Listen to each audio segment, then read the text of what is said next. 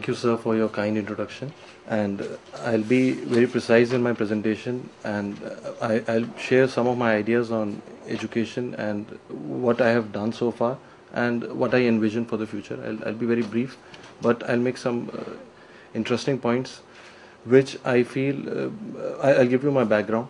I'm a radiologist by profession. I've done my graduation from Maulana Azad Medical College, Delhi, and I've always felt that there is an unequal medical education level in the country, and I'm sure everybody agrees to it. But do the medical students actually care is a very big question. Do they actually care about the inequality of medical education? So usually that inequality pinches them when they have to appear for a national level exam. Like my last respected speaker was speaking about national board taking a challenge to do a country level computer based test. Now all of a sudden this inequality in medical education starts to pinch them, and they need to have a platform where they can have a unified system of education, which I'll present to you, which is we call it as DAM Sky. I'll briefly go through what we have done, and I'll be happy to take any questions in the end. Now, can I have the lights now, please? Yeah. This is the company that I represent, Delhi Academy of Medical Sciences Private Limited, and we have created a subsidiary called as DAM Sky for tele-education now. We represent these four broad domains in which we help doctors to train. One is when they have to appear for a common entrance exam, which was in 2012 called as NEET by the Government of India. Today they call it as All India exam, where all graduates are supposed to sit at a common exam and they have to compete amongst each other. Second thing we offer is we offer a similar course for dental graduates through our subsidiary called as DAMS Dental Private Limited, through which we help dental graduates who are preparing for further education. We give them courses for them. We have a section for USMLE where people who are wanting to go and train abroad, we help them. And soon we are starting a wing for all the membership exams like MRCP, MRCOG, where people want to take global degrees, but the level of education in his institute may not be global. So that is what we do.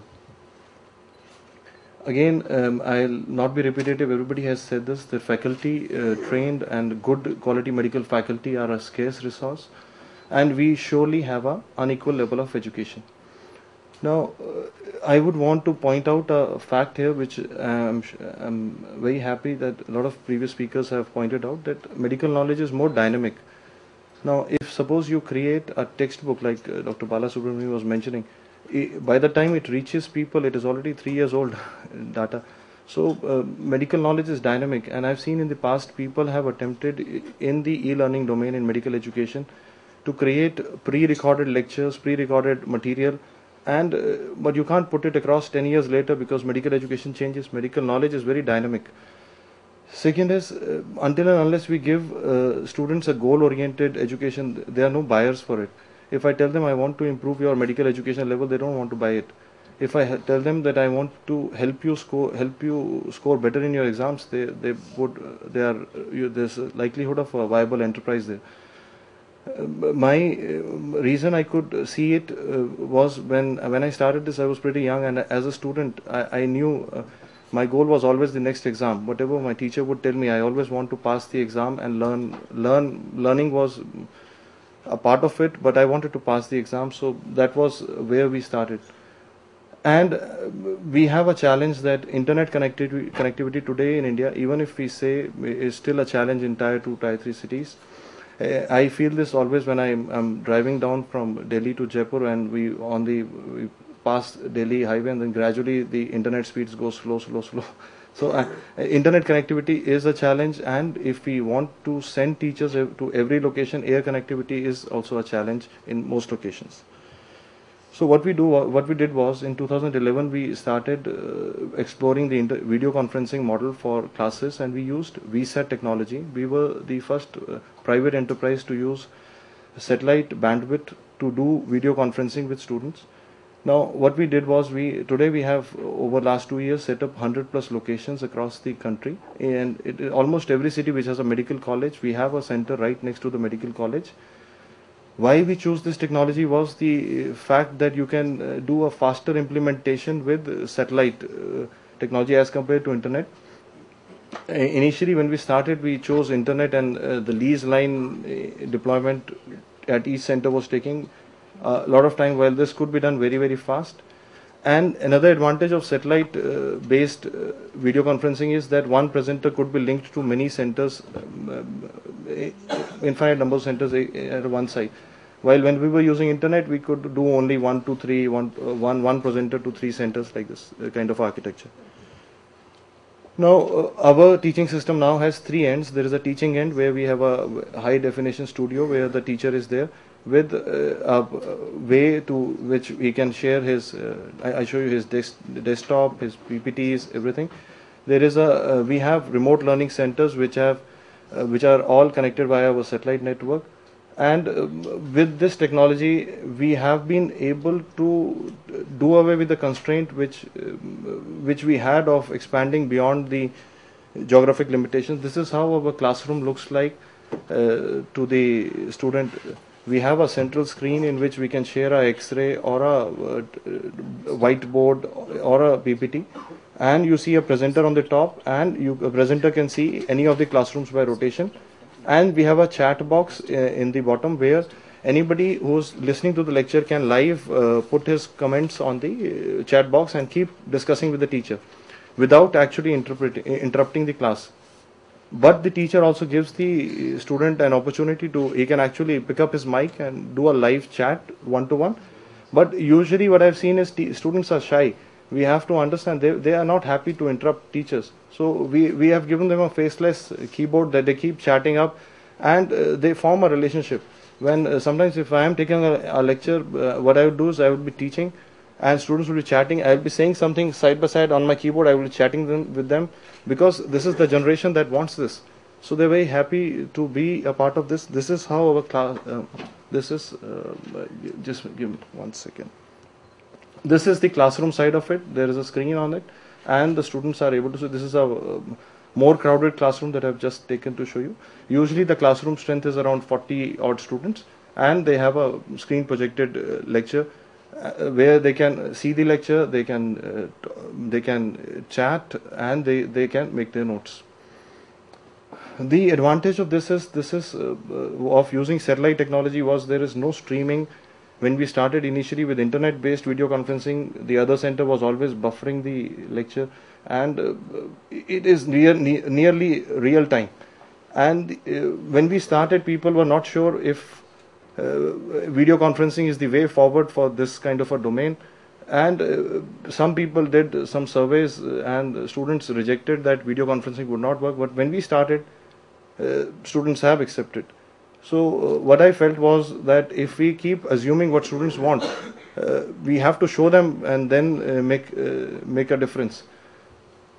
Now, when we started this video conferencing, we started to face unique problems which we did not face in a face-to-face classroom.